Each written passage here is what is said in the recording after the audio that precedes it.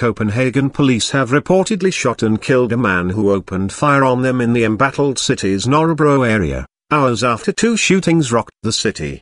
Police described the man as being of interest in the investigation into the shootings at a cultural center and a synagogue, which have claimed 2 lives and left 3 injured.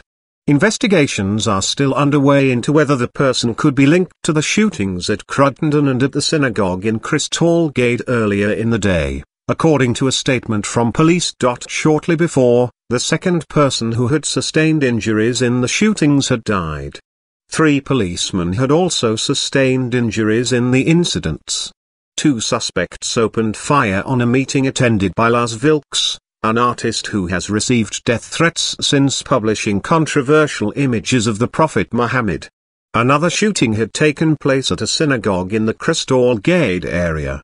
Danish police are investigating the shooting as a terror act.